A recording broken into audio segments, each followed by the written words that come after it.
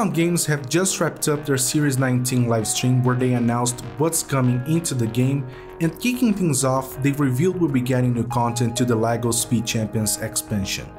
Those who own the expansion will be getting the LEGO Bugatti Chiron free of charge, along with a new event that you'll have to play in order to unlock it.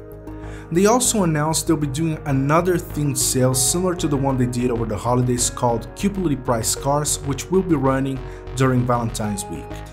As it happens with every update, there will be new seasonal events along with new cars, and one of the cars we'll be getting by playing the seasonal events is the Lexus LFA, marking the return of the brand to the game.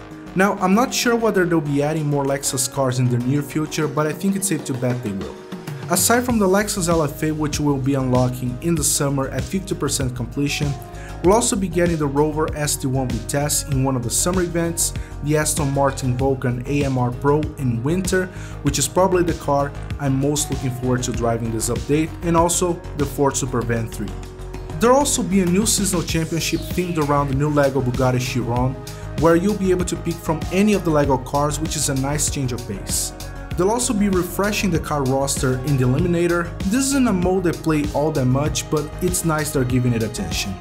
And wrapping things up, there's the usual round of updates and fixes, nothing major worth mentioning, but you'll find a link to the patch notes and the Eliminator car refresh list in the description down below. The update will be available for download tomorrow, with the content going live this Thursday. That's all I have for now. Hit the like button, subscribe to the channel for more Forza Horizon 4 content, and I hope to see you guys on the next one. Bye.